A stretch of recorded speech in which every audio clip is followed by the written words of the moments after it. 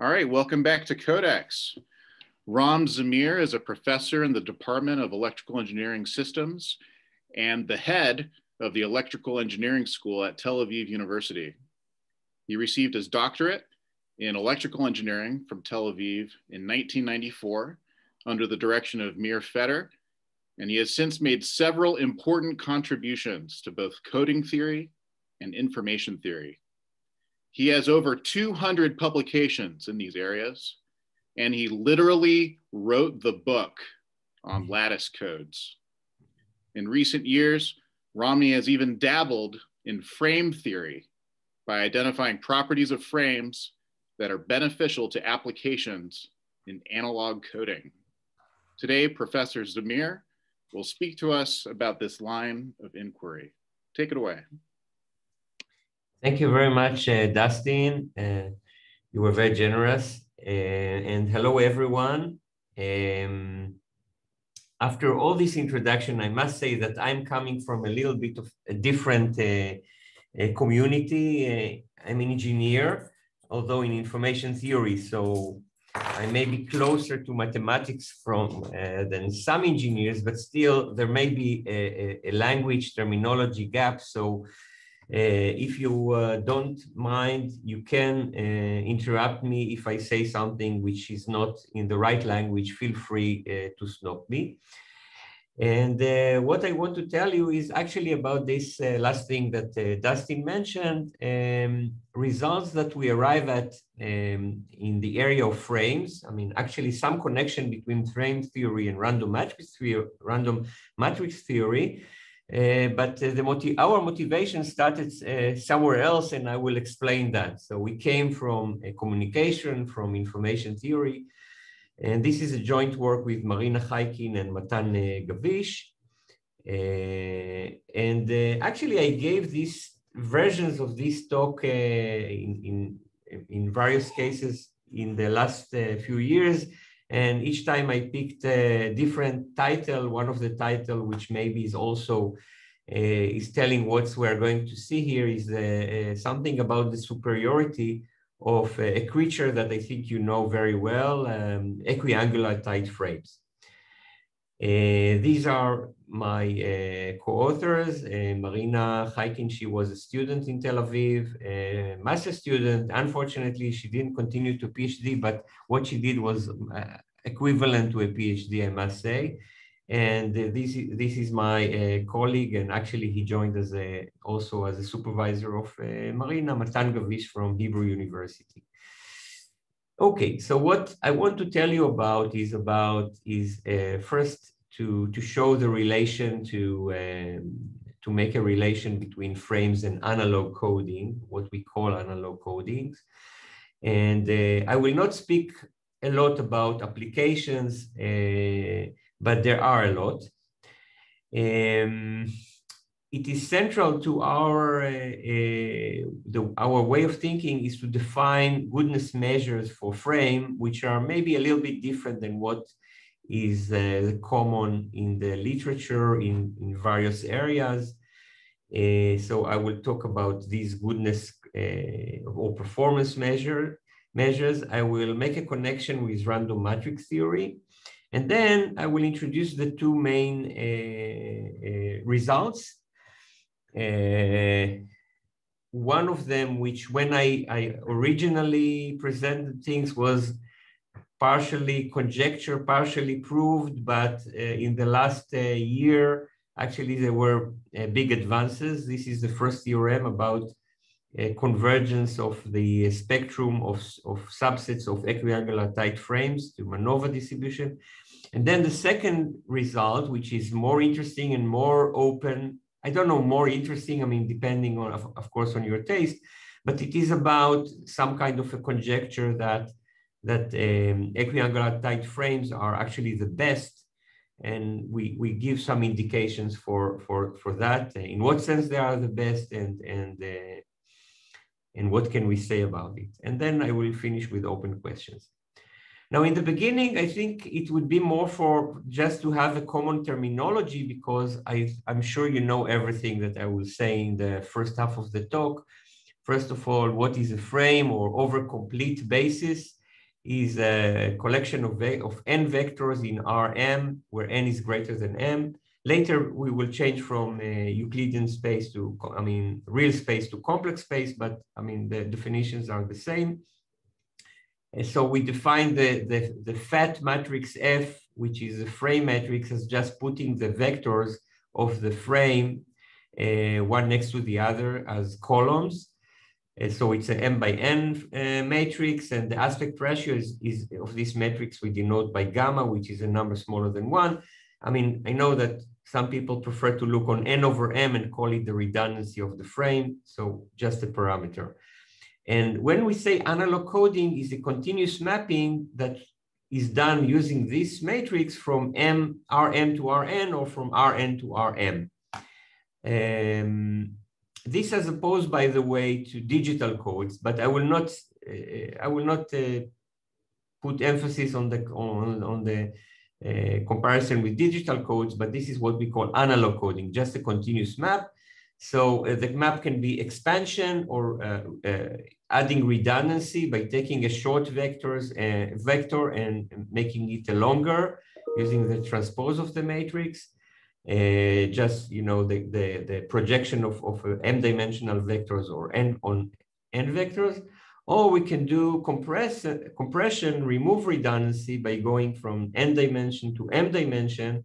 If it's engineers like to think about sampling, so expansion corresponds to oversampling and compression to undersampling. Sometimes it corresponds to multiplexing, but anyway, we can go from a long vector to a short vector by using the frame without transpose, and which is basically taking a linear combination of the vectors of the frame. And why do we do that? So why we are adding redundancy, for example? This is because we expect that some of the vectors, some of the coefficients of the expansion will disappear. We will stay with only k out of n vectors or k out of the n projections. And so by design, we are expanding from m to n, and nature reduces from n to k. And to make it something that is reversible, we will here assume that k is greater than m. So now we have three parameters, n, k, and m. And in the other interpretation of compression, so nature tells us that only k coefficients of the long vector are non-zero. Sometimes we know which, sometimes we don't, depending on the applications, of course. And by design, we reduce from n to m, and then m will be greater than k in order to be able to do inversion. Okay, so this is one impairment that can happen, is what we call erasures or sparsity. That some coefficients don't exist or disappear. Another thing, I wanted to get to noise, but before that, just formalism. So we had this matrix F, the subset of unerased vectors. The indices of this subset is denoted S, and the size of S, we will assume it is K, and we denote by Fs the submatrix of subframe, which are the vectors Fi, I in S, and the aspect ratio of this subframe is K over M. We denote it by beta. Okay, so this was about erasures, but also very important is that we assume that there is a source of noise. So we get a measurement of the erased vector, but corrupted with some noise vector. So we don't see the coefficients exactly. And the same thing for compression. And what turns out to make much sense is to use least square estimation of x from y. And this will give rise to a certain inversion formula. But before that, so I said I will give a few words about applications. So this formalism can be related to many fields in communication, digital communication, or in signal processing. For example, NOMA, non-orthogonal multiple access, is a system where we have many users, but only a subset of them, unknown in advance, is active. And we are using spreading sequences, like in CDMA, of length m. So this is how k, n, and m appear in this problem. In wavelets or transform coding, we have a vector of size m. The representation is n-dimensional, but we assume that only k coefficients are significant, like in picture coding, and the other way around in compressed sensing. So this is signal processing. And we also have applications in time frequency channel or space-time channels, like MIMO communication, where we can find, again, a way to put everything in the form of a frame and the subset that is selected at random. And also new coding schemes which were introduced recently. One of them is related to multiple description source coding or diversity source coding, which is about erasures and noise which comes from quantization. And the more recent, very recent application of the last 2 years of coded distributed computing is a way to think about coding of data before you send it to the cloud for computation. And the coding is done in order to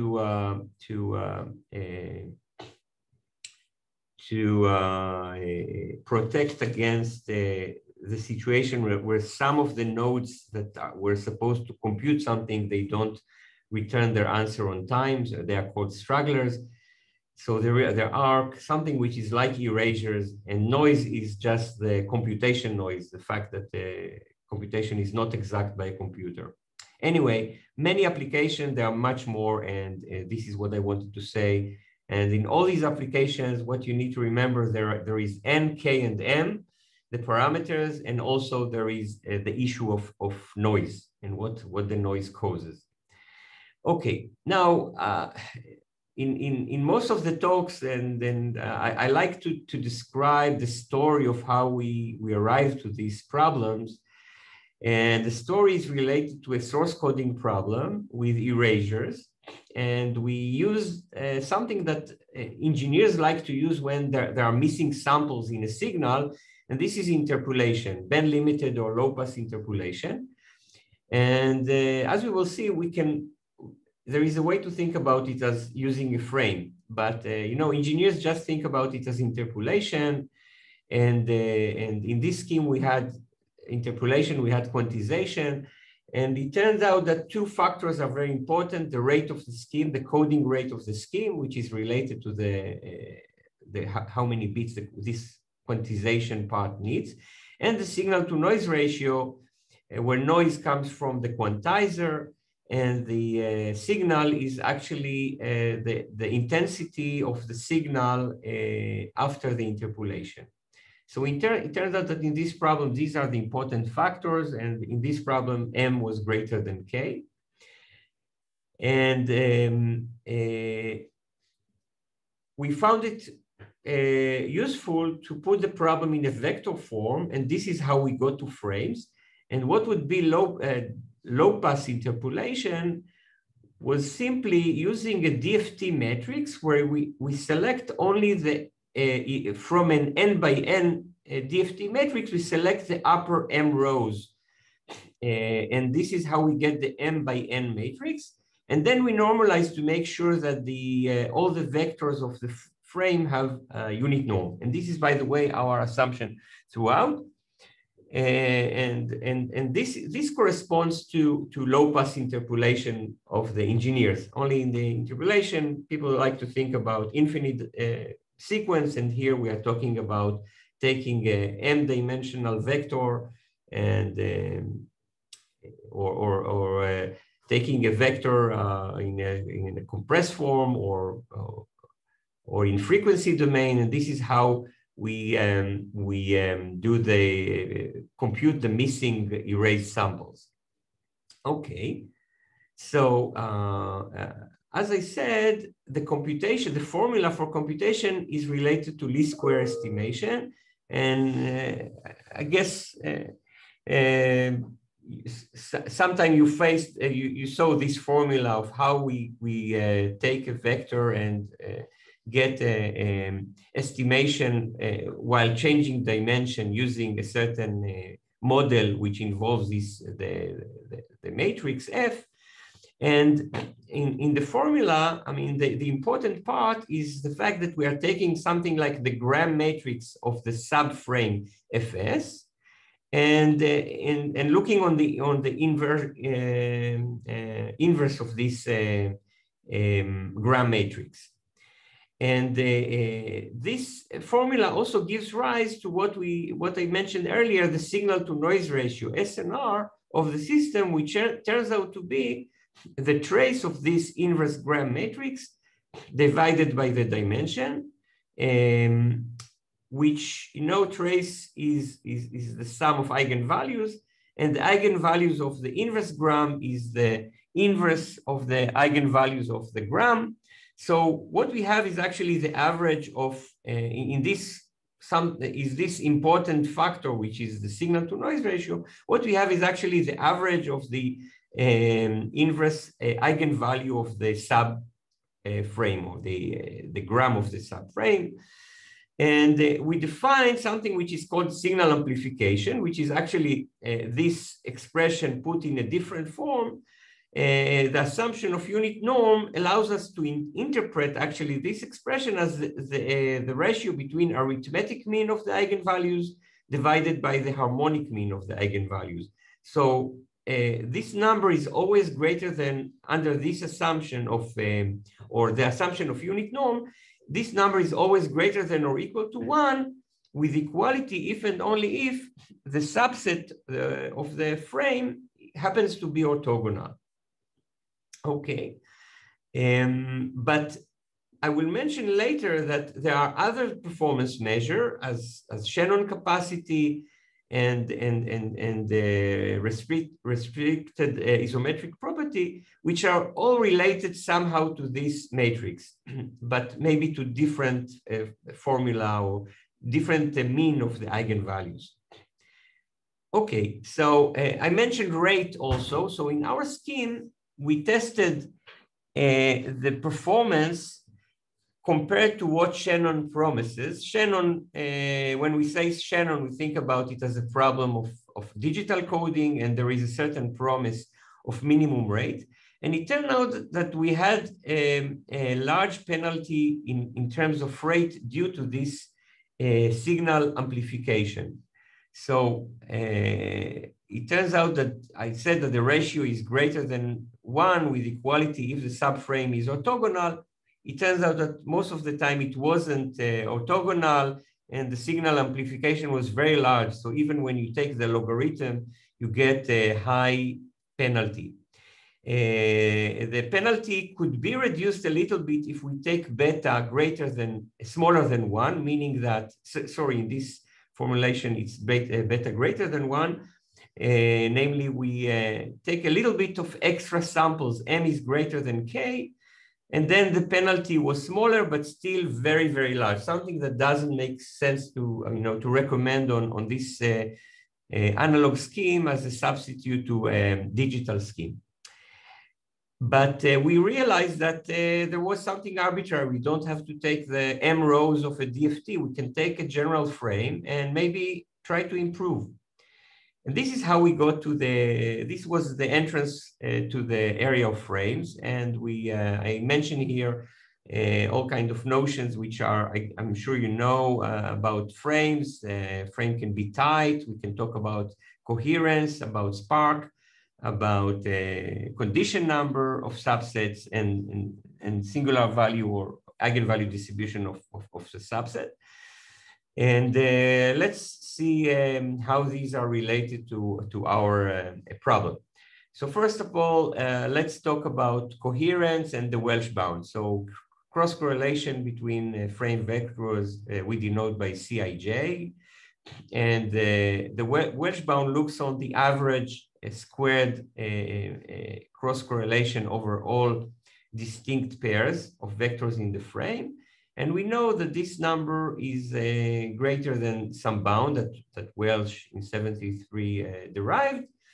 with equality if and only if the frame is tight. And in particular, I mean, if n is equal to m or smaller, then of course we can have an orthogonal basis, namely the bound is 0.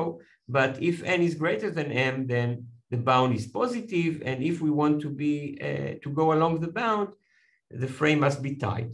And what is a tight frame? Again, I'm sure you know the lower and upper bound of the norm of the expanded vector, which are a and b. And if a equal to b, then the frame is called tight. And it turns out that if the vectors of the frame have unit norm, then tightness amounts to this formula that F times F transpose is proportional to the identity matrix, and the proportion is just the redundancy of the frame. Okay, and how we construct tight frames, we can put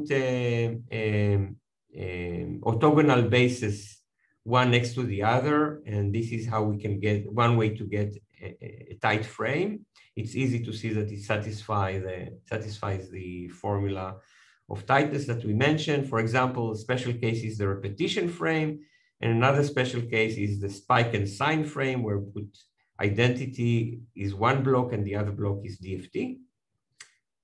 Another way, so this is a way to build a tight frame from small blocks.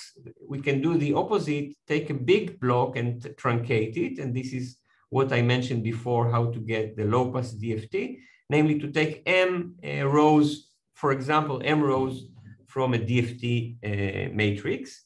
And this is, again, a tight frame. But the question is, are tight frames good in the way we look on them?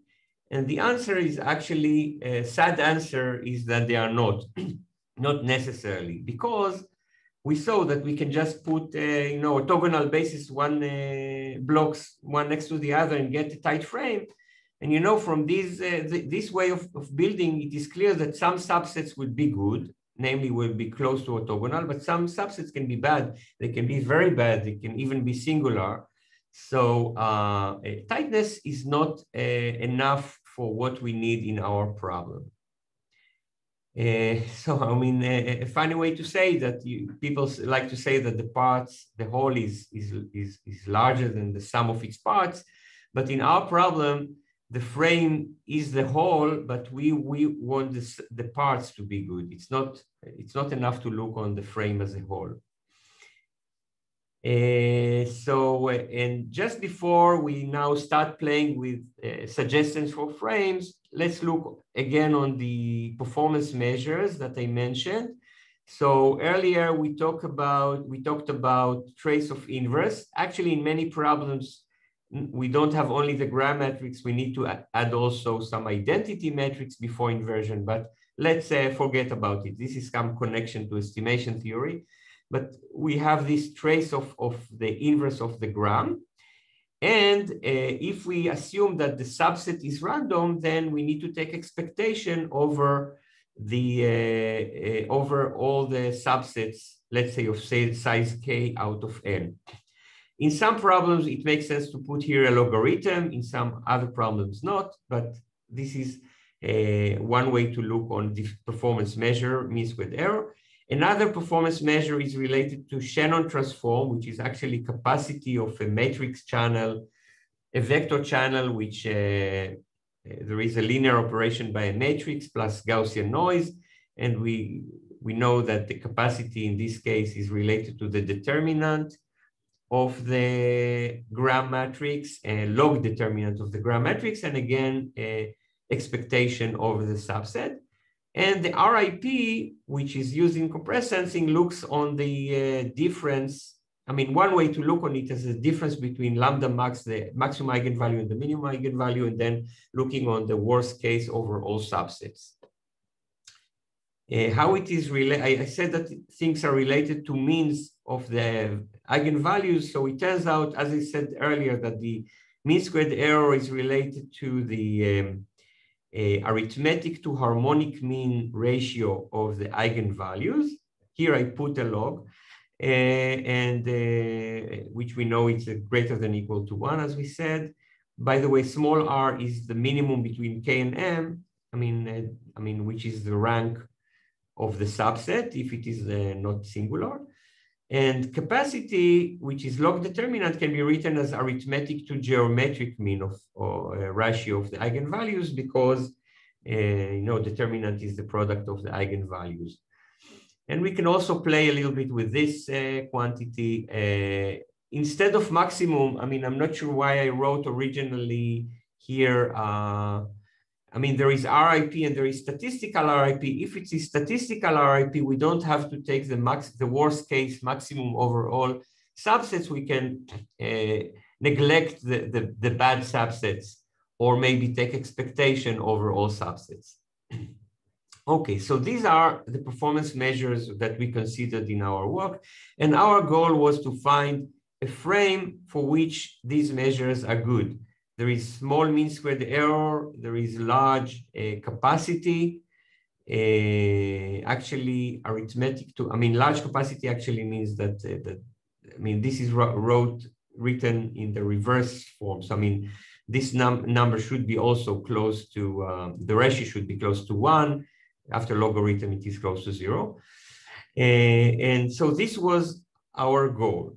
Now, what would be, what frames should we consider? So the first bet, or our first bet, was on random frames, because in information theory, in most problems, random codes are optimal. And we tried that. This was our first trial. And this is how we entered random matrix theory, which is, random matrix theory can be thought of as extension of the law of large numbers from sequences to matrices. And if the frame is random, let's say Gaussian IID, then also the subset is random in the same way. And it is convenient to assume zero mean and variance that goes like 1 over the dimension, which ensures that the norm would go to 1 for large M, and the cross correlation, squared cross correlation, would go like 1 over M. The rank would be, with high probability, the minimum between the M and K. M and K are the dimensions of the subset, as I said. And the eigenvalues of the gram matrix converge. This is a miracle, but they converge to a certain distribution, which is known as the Marchenko-Pastur distribution, almost surely. And the Marchenko-Pastur distribution is parametrized by the aspect ratio beta, K over M. And how it looks like, we have pictures of we have a formula actually for the PDF of Marchenko-Pastur distribution. And we actually know that, think about it. Typically, if we take a subset of the frame, of the random frame at random, we know that the eigenvalue would have a certain shape, like a certain histogram. And if this is true, then we can compute all the performance measures that we were interested in, like, the trace of the gram, the average of the logarithm, which is related basically to the determinant. And we can find a formula again, depending on beta. We can compute the trace of the inverse of the average of the eigenvalues, which is the trace of the inverse of the gram. And so things are actually simple once you have this concentration behavior that random matrix theory promises for the eigenvalues. Okay, so we could stop here, but then we asked, can we still do better than random? And I don't know, I don't remember exactly why we thought that there is a reason to think that a deterministic frame would be better than the random. Actually, there are some problems in information theory that the best code is better than a random code, but so maybe this was the motivation. Anyway, somehow I will, if you will ask me, I will explain later how we got to the direction of ETFs, of equiangular tight frames. But ETFs are frames which are tight and also satisfy the condition, very hard condition, that the cross correlation of all distinct pairs is constant in absolute value. So in 2 dimensions, we only have, I mean, if we are looking on 2 dimensions and the size of the frame is equal to the dimension, this is just an orthogonal frame. But if we want 3 vectors in 2 dimensions, then in real space, in the plane, then these are these 3 vectors in equal angles. Notice that absolute value of cross correlation is not exactly the same angle. It can be also, 180 degrees minus, but it's similar to equal angles. And as good engineers, what we first do is played with our performance measures and compared ETF with random frames, and we saw that ETFs are always better. In particular, we chose the case of gamma equal half, namely a frame aspects ratio of 2. And we saw that clearly ETFs were better. And there was a question, what's so good about ETFs? I mean, intuition is, of course, that it is so symmetric that all the subsets look quite identical in some sense, but not exactly. I don't want to spend time on what is known about ETFs too much, because I think you know much better than me. There was this talk by, I think, Matthew Ficus, and he introduced many properties. So what is important for us to, let me just maybe skip this slide, that ETFs don't exist for any M and N. They exist only for selected dimensions, but they seem to exist for all gamma in the limit of large N. So if you fix gamma and you look on a subsequence of dimensions M and N,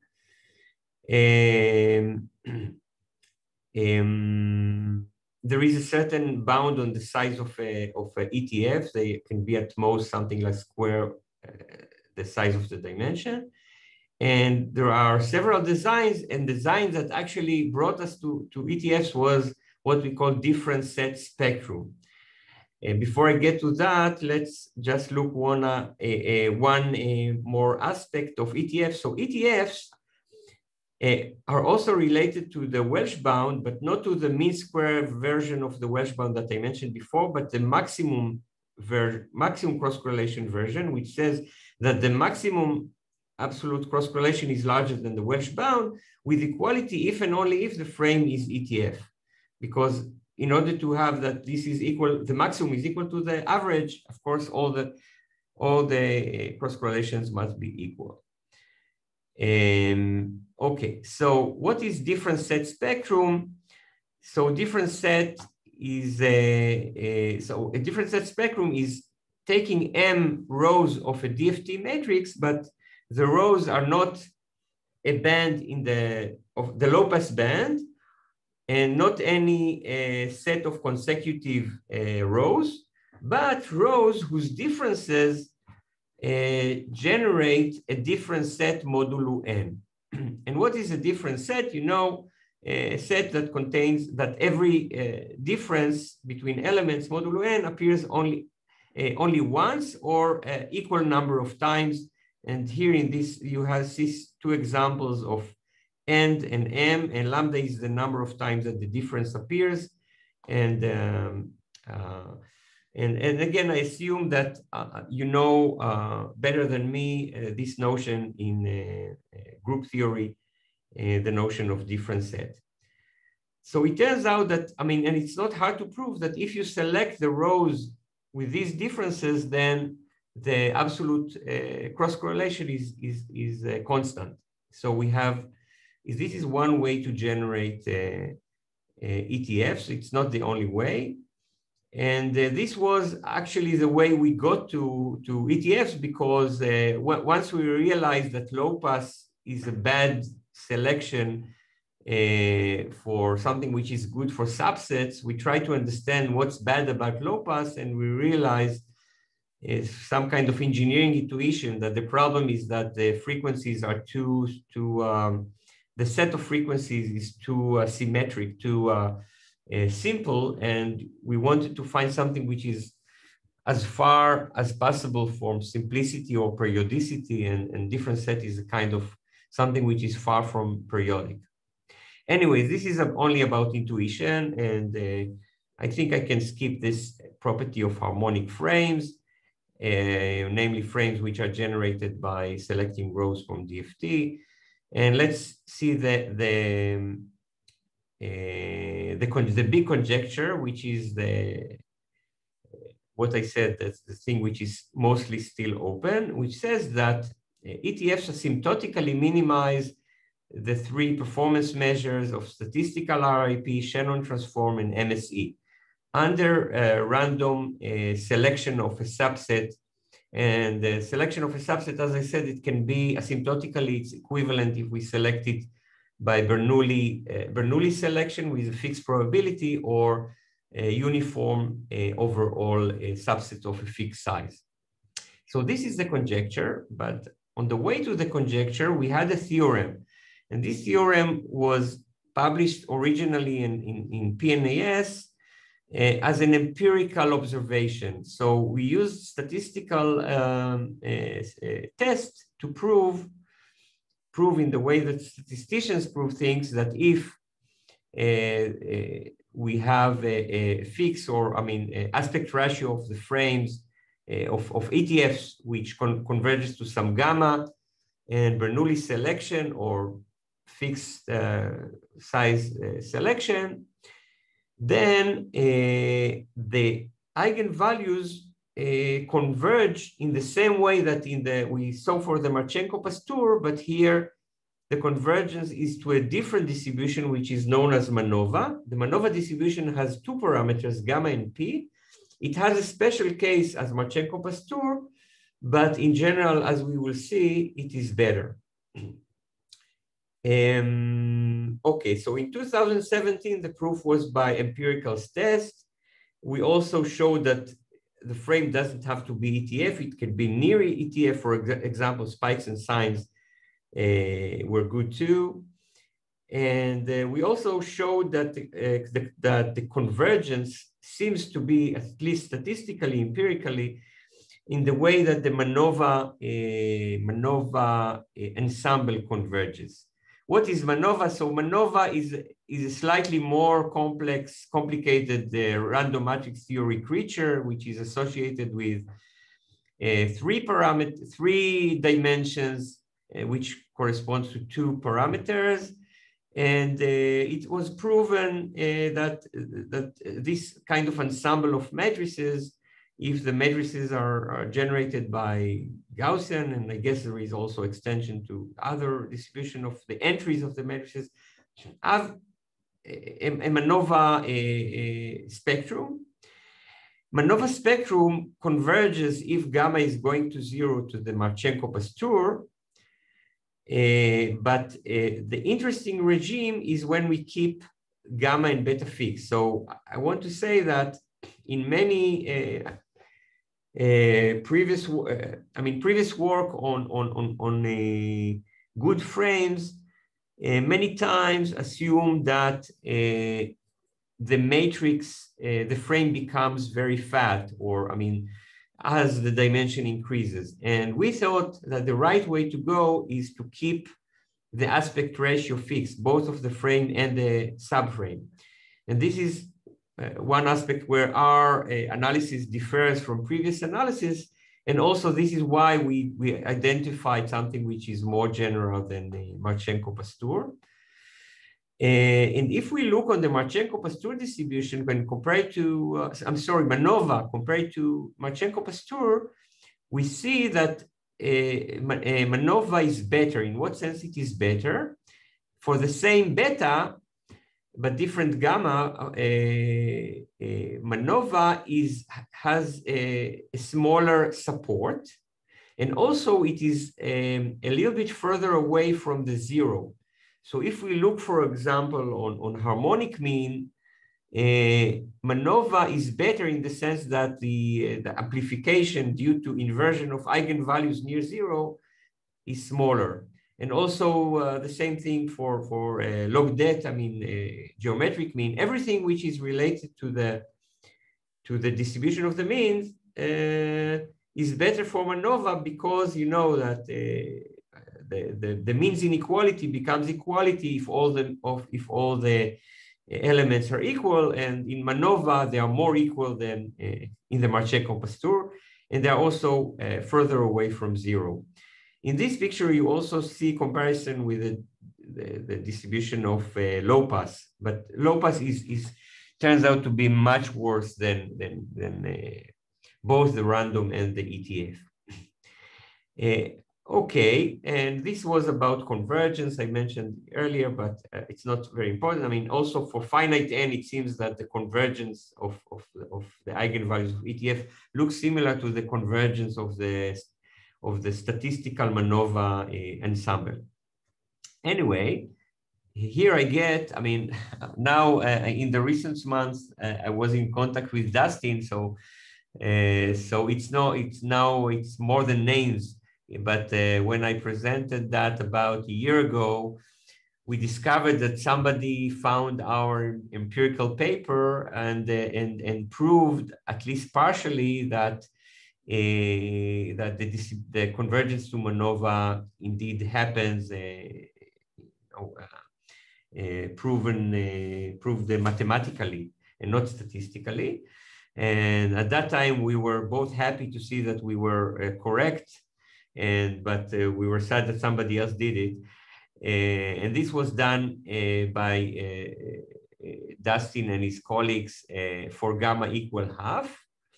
But recently, while working on a certain survey paper that we do together with Dustin, we were able to use the same analysis using moments and prove this convergence, at least in the mean, for all gamma. So the theorem is now almost completely closed. There is a small question about the variance, which we still need to close, but it seems that mathematics confirms what the statistics showed empirically, which is nice. Okay. I want to mention that a similar result appeared much earlier.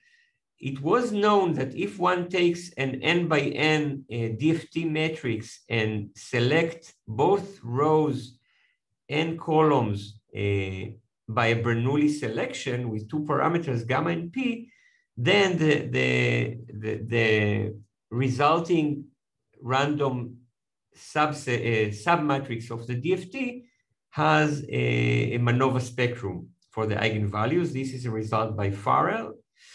So in a sense, what we did, if you look on the different set spectrum, different set way to generate an ETF, we de-randomize this theorem in one axis. So we still select the columns at random, but the rows we don't select at random, but we select them according to a different set rule in order to get a deterministic frame, which is the ETF.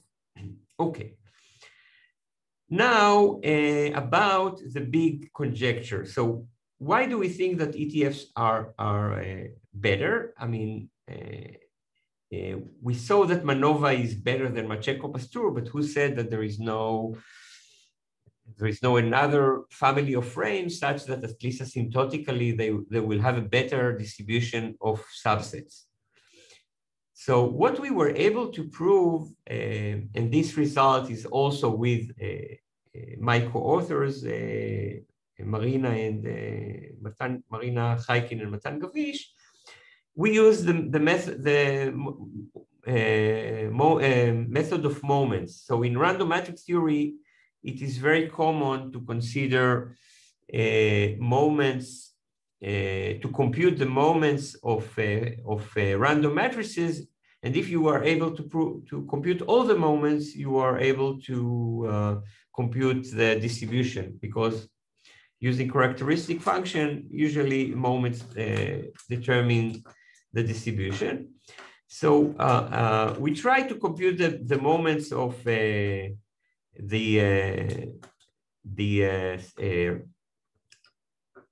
random subset of an ETF in a way that is similar to what is done in random matrix theory. But randomness now is only in the selection of the columns, but not in the entries of the matrix, unlike in random matrix theory. And what we were able to show that if one looks on the trace of F times P times F transpose to the power of D, F is the frame, and P is the selection matrix, is a diagonal matrix with zeros and ones in the diagonal, and according to Bernoulli distribution, then the expected moment, this moment, is greater than this moment of MANOVA plus a vanishing term. And we were able to show that this is true for any frame, not only it. I mean, for ETF, there is equality, and for any other frame, there is inequality. And this is true for D equals 2, 3, and 4. Now, if the moments of any frame, at least 2, 3, and 4, are larger than the moments of MANOVA, in some sense, it means that the distribution of the eigenvalues of any other frame is more spread than that of the ETF. So this was our indication. And actually, the proof that Dustin Mixon and his colleagues did was actually extending the equality condition to all D for gamma equal half. And then recently, as I said, we were able to complete it for any gamma. So the equality condition is something that is already proved, but the inequality is still known only for these for moments. Actually, we know that for D equal, moments 2 and 3, any tight frame achieves equality, but if you want equality for D equal 4, this we proved an if and only if condition only for ETF. So this is a kind of indication that the distribution of eigenvalues of subset of ETF is narrower than for any other frame. And there are some simulation that shows that for different values of D for different frames, but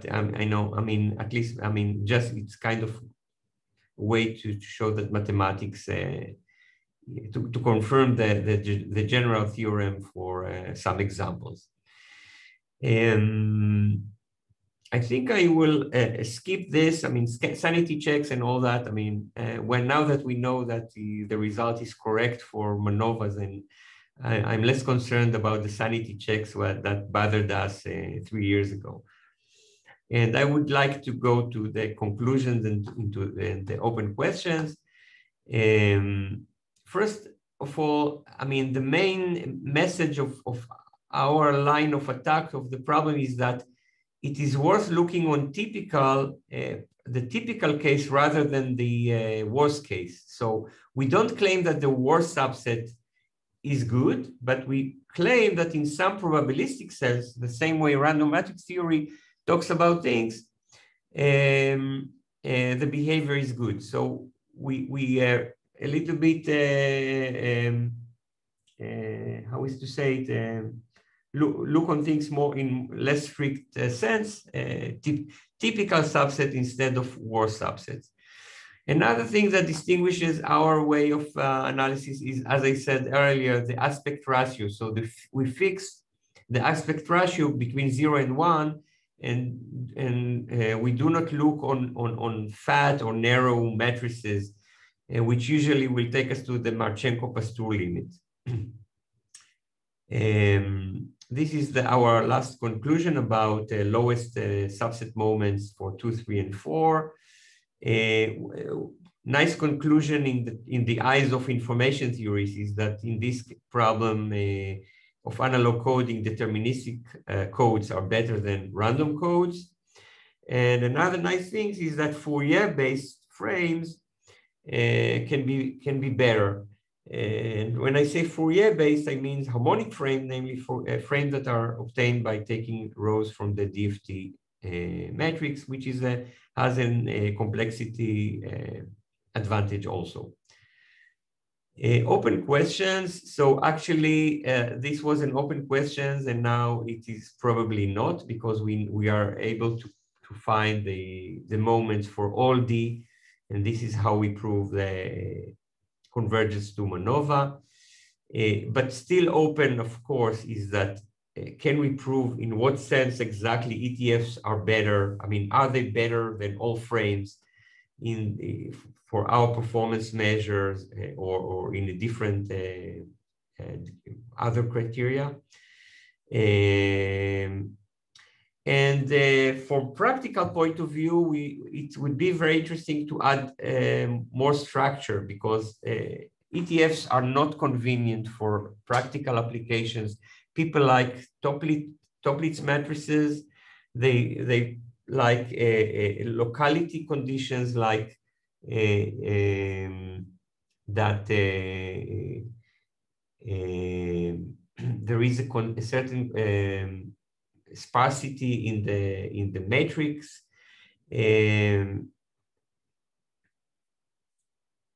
There is a question about the alphabet. So ATFs that we considered are complex or real valued, but they are continuous. It would be nice to find simpler matrices, for example, binary matrices, for which we will have, let's say, close to optimum performance. This will make encoding and decoding much more simple. I mentioned applications, so coded computing is a promising direction, and recently we submitted the paper with the student. And I want to mention also that in